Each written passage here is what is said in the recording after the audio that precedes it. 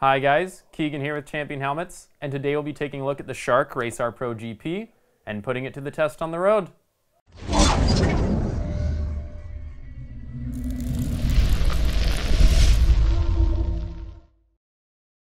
The Shark Race R Pro GP is the top-of-the-line racing helmet from Shark. There's a few different versions of the Shark Race R Pro, but this version, the Race R Pro GP, is the one you'll see riders wearing on the MotoGP circuit. At a recommended retail price of 900 euros, or around 975 US dollars, let's see if this helmet is a top performer.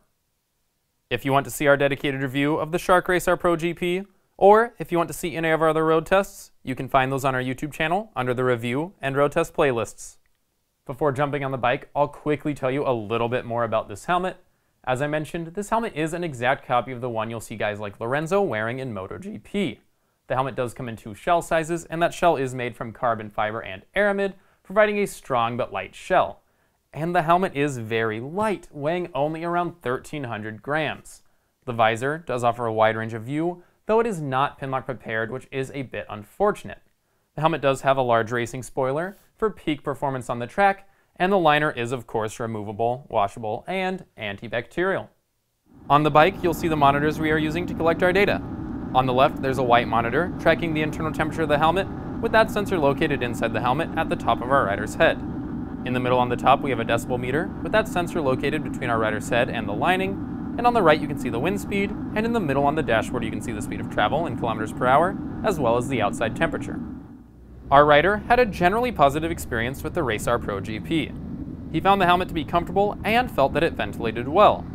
He also, unsurprisingly, found it to be very aerodynamically stable, and he expects it to remain stable at the high speeds seen on the track.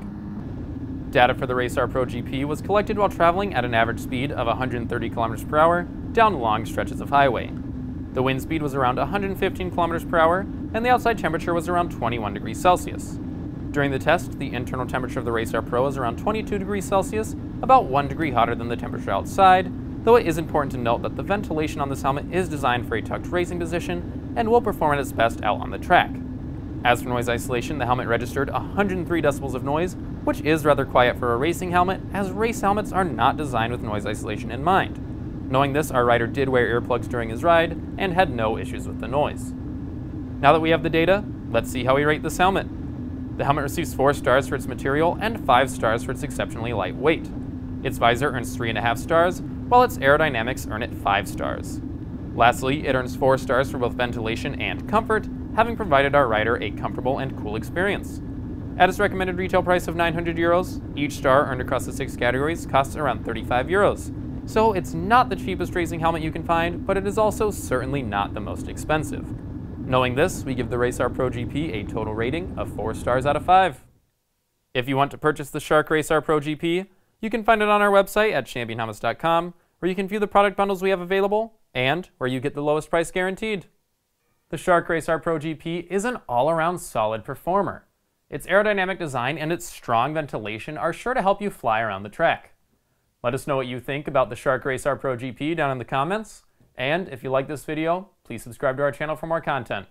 Once again, my name's Keegan with Champion Helmets, and I hope to see you again soon.